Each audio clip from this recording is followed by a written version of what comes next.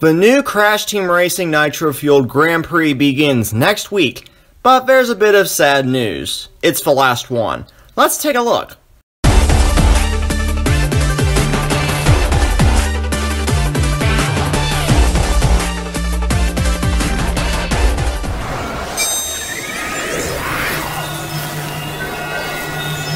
How's it going, everyone? Blueknight here, and welcome back to a quick Crash Team Racing Nitro-fueled update video. So earlier today, the Beanox team released a blog post over on Activision's website for Crash Team Racing Nitro-fueled, announcing that the next Grand Prix will be the last Grand Prix, and they went over what the past 8 Grand Prix have brought to the game in terms of content, which includes over 40 different kart bodies, 40 different tracks, 12 battle arenas, 51 characters, 321 character skins, and over 760 million possible kart combinations. I never realized just how much content that this game had until I seen this image. But despite the sad news that the Grand Prix are coming to an end with the next one, which begins next week, there is some good news though. Even though the Grand Prix are coming to an end, new content will continue to be added to the game. How long they'll do this, we have no idea.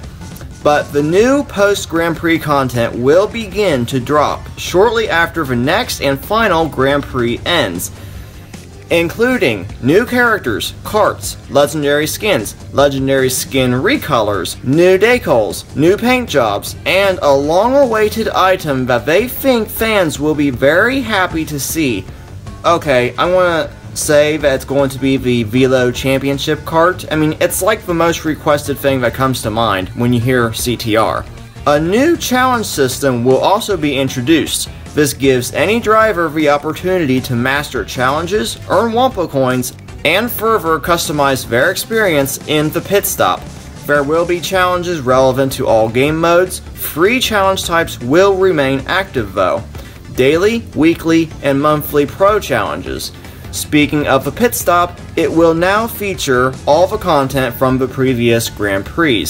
Assuming after the last Grand Prix ends, of course. Another new feature that's being added are the new developer time trials, which we heard about previously in, well, a previous data mine.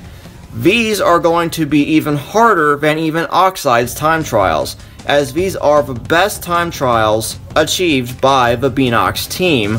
But if you can beat all these trials on every single track, you will unlock a special reward to let others know that you've got some serious CTR skills. What that'll be, I have no idea, they don't say. It could be a card, it could be a sticker, who really knows? And that's really about it. I mean, it's really sad to hear this news, as it's been really fun discussing and analyzing these Grand Prix with you guys for the past 8 months.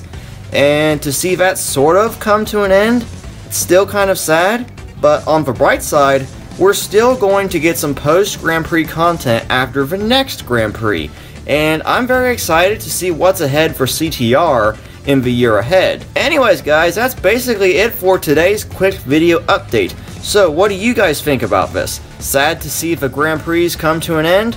What do you think we'll see for the post-Grand Prix content? Be sure to let me know in the comment section below, and be sure to stay tuned to the channel for even more Crash Bandicoot content coming your way. Once again, thank you all so much for watching and supporting the channel. I've been Blueknight, and I'll see you guys back here next time. Goodbye!